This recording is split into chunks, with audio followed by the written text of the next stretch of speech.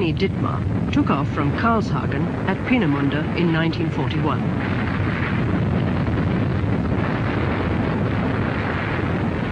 On becoming airborne, the undercarriage was jettisoned and the aircraft demonstrated an amazing rate of climb.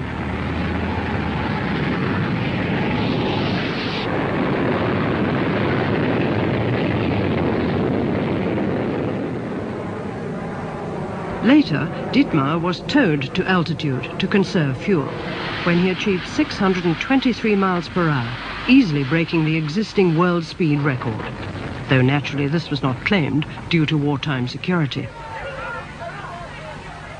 During that record-breaking flight, Heini Dittmar probed the edges of what was later to be called the sound barrier.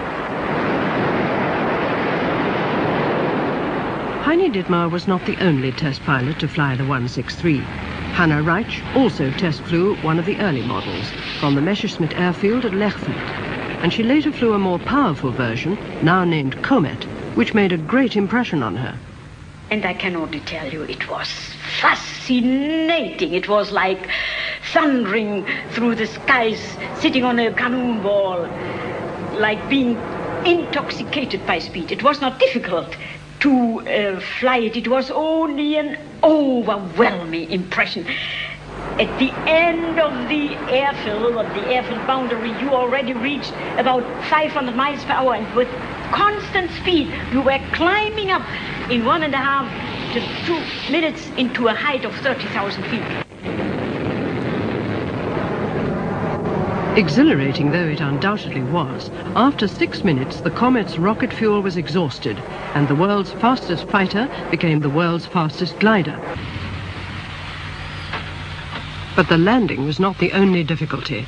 The fuel used by the Comet consisted of Stickstoff and Tiefstoff. They were basically methanol alcohol and hydrogen peroxide, which are highly incompatible. A few drops of one on the other produced a violent reaction.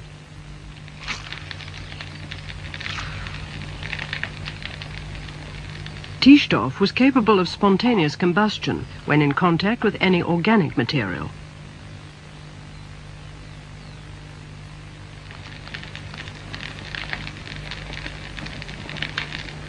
Which of course included the pilot. In view of the nature of the fuel, Hanna Reitsch, like all Comet pilots, had special protective clothing. But despite this protection, some pilots were dissolved alive by the murderous fuel. Hanna Reitsch well remembers the dangers of test flying the Messerschmitt Comets. I experienced 2 comrades blowing to pieces when their plane exploded. On one of Hanna Reitsch's test flights, as she was towed into the air, the undercarriage refused to jettison. I couldn't get rid of it. At the same time, this often happens when you have an accident, that many things at the same time go out of work. So all electrical operating instruments were kaput. Also the landing flaps, and so many, and also the radio connection with the tow pilot and with the ground.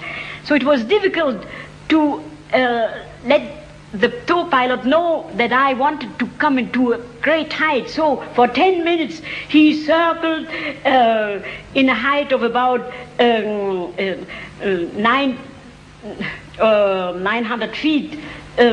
But I stubbornly remained on the rope, and suddenly, and I only watched when the ambulance and the stretcher and the fire truck and all came to receive me, and I thought that, oh, I hope I will come quite safely down. Suddenly, the tow pilot went up to 9,000 feet, and I released the cable, and I tried with positive and negative G's to get rid of the undercarriage, but I felt that I didn't succeed. But I hope to bring this test plane to the ground safely, because such a test plane has many valuable instruments, and but because all electrical operating instruments didn't work. Also not the landing flaps.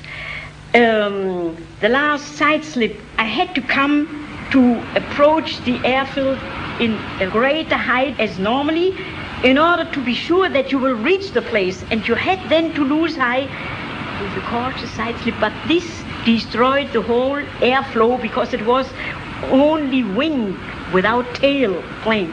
It came out of control and crashed in a field that was completely demolished, and my head came to an instrument, and I suffered. My nose was, I have an artificial nose, and it's quadruple of fractured head and vertebra broken and many things. So after having been 5 months hospitalized, I was well again, spurred on by the only burning wish to continue as test pilot again.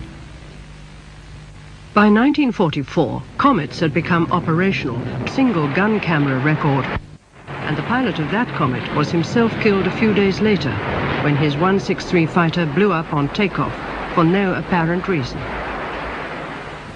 Soon after that, all the operational Comets were immobilized on their airfield at Brandis due to the bombing of the only factory making the special fuel. On recovering from her the Troika Schlepp,